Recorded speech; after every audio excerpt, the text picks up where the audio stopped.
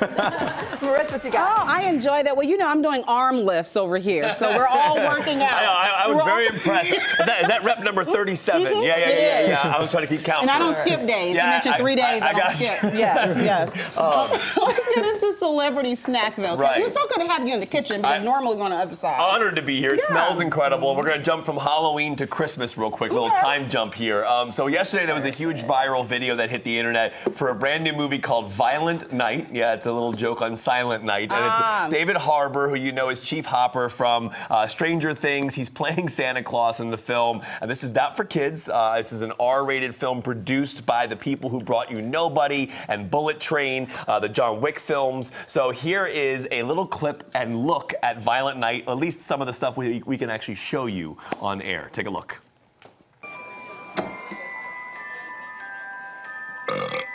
You ain't driving, are you? I steer a little, but the ranger do most of the work. This is my 4th year as a Santa. How about you? I started the whole damn thing. Ho, ho, ho!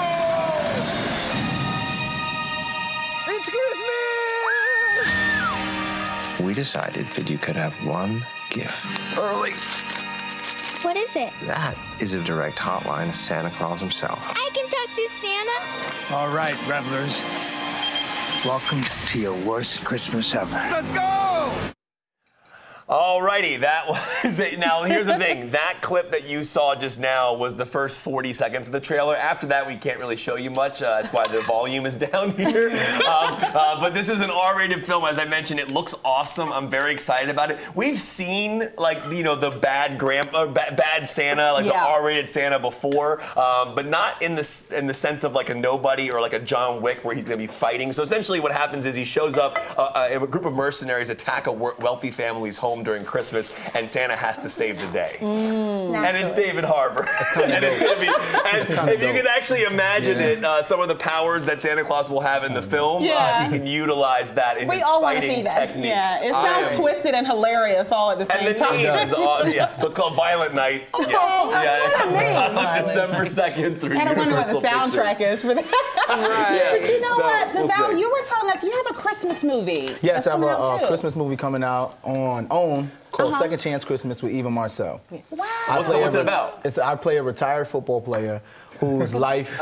I know, right? I'm playing myself. And I actually have my own TV show in the show, and there's some controversy, and my career is in jeopardy. And they call in Olivia Pope type savior, who happens to be Eva Marcel. Right. But we have a past, and no one knows what the past is, and she's helping me get my career back. So. Oh, wow. There's a lot of great Christmas options. More drama. But it's funny. Got some love in it. It's good. It's good. It's good. A feel-good holiday. What's funny about this new film we were just talking about just now is like there have been a lot of great action films that have taken place at Christmas, like Die Hard and Lethal Weapon. Yes. Not necessarily Christmas movies. Right. You know, you can get into that whole debate, but I just think there's something interesting about it when this comes around. But David Harbour, I absolutely love. So I'm looking forward to. I mean, if you watch Stranger Things, he's Chief Hopper.